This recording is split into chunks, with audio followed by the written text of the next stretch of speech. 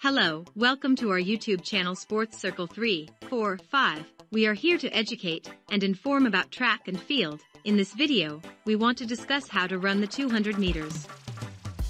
How to run the 200 meters effectively. The 200 is an event that combines the skills of power and speed endurance. The race requires the use of different energy systems from the 100 m.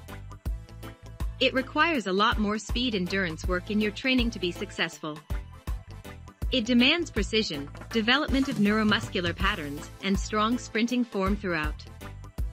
You also need a tactical plan which can differ from race to race depending on which lane you are in.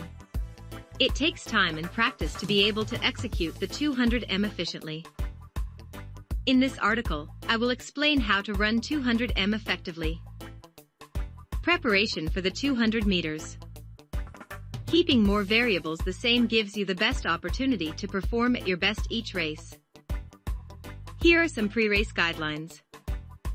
Blocks. Be sure to set up your starting blocks the same way in competition as you would during training.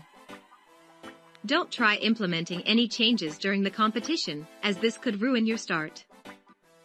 Anything new should be tried and tested during your training sessions. Routine. You should have a routine that you go through before the start of every race. A lot of athletes take deep breaths in and out, do a few explosive jumps, slap their thighs to psyche themselves up, etc. Get in position. When the official tells you to take your marks, you should work yourself back into the blocks. I tell my athletes to imagine themselves as a coiled spring ready to pop. Get into a position that is comfortable.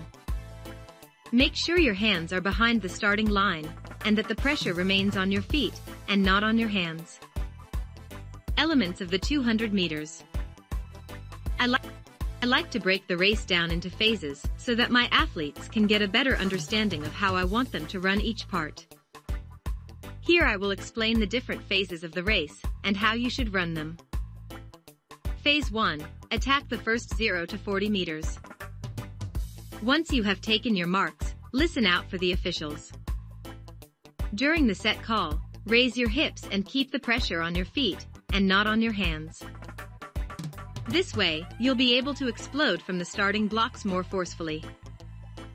Once the gun goes, push hard off of both feet, swing your arms to build momentum, and drive out of the blocks. You want to attack the first 40 m. During this phase, your energy stores come from the ATPPC energy system. This energy system is short-lived, so focus on being powerful to fire the muscle fibers into action during acceleration. To do this successfully, explode from the blocks, driving your feet hard into the ground. This is not the same as the acceleration phase of the 100 m.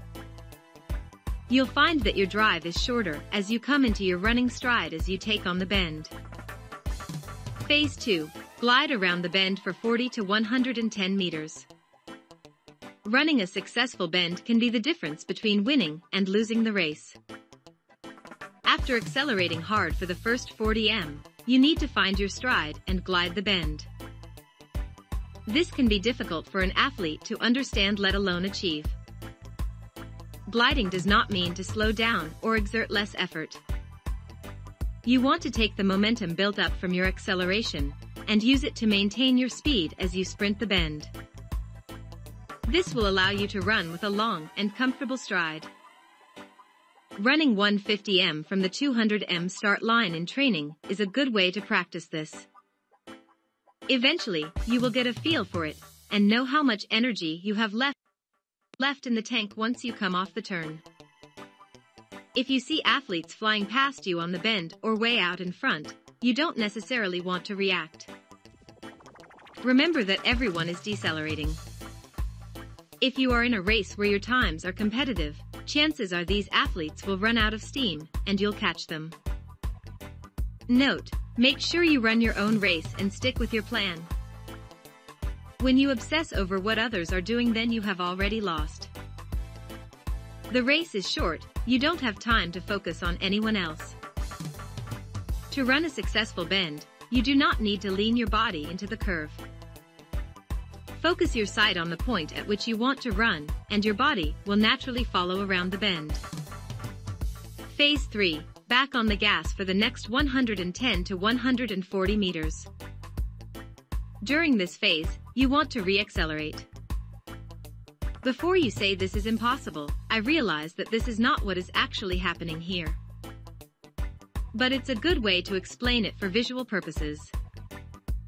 As you come off the bend, you want to kick-start that rapid arm and leg movements that you produced during the first 40 m.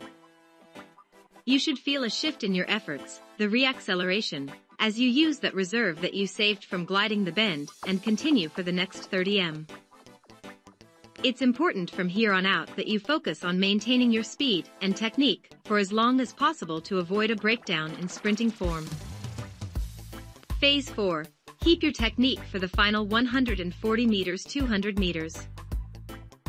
Once you hit the home straight with about 60 m to go, you will be able to feel your efforts diminishing. At this point, it's essential that you focus your efforts on a good sprinting form. Keep a tight core and maintain a comfortable stride. This will help reduce any energy wastage from unnecessary movements. Keep focused, maintain your technique, and let this carry you across the finish line.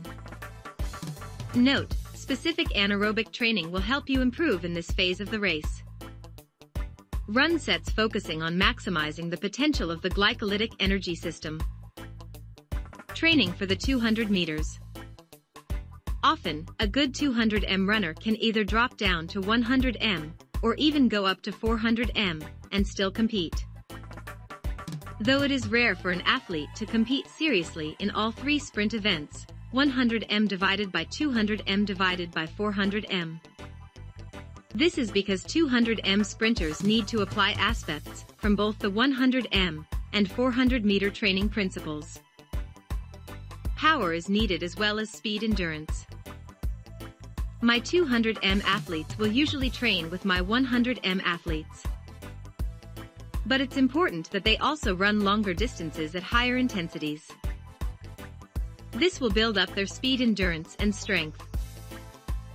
This is easily achieved by implementing a longer running series, more sets, or less recovery time during training. 200 meters warm-up. A good warm-up will facilitate faster muscle contractions and prepare you for training. You need to make sure you get a lot of blood flowing so that oxygen is transported to the active muscles contracting. 200 m warm-up key points. 5 minutes of cardio. Leg swings.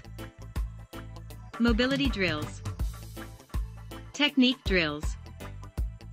Accelerations x2 to 3 x 30 50 m. 200 meters sprint training program examples. Sprint training session 1, 4 times 7 times 60 m back-to-backs with 15 seconds/4 minutes recovery, acceleration. Sprint training session 2, 120/100/80/60 m x2 with a walk back and 8 minutes of recovery, maximum velocity. Sprint training session 3, 3 times 2 times 300 m with a slow walk around and 8 minutes of recovery, speed endurance.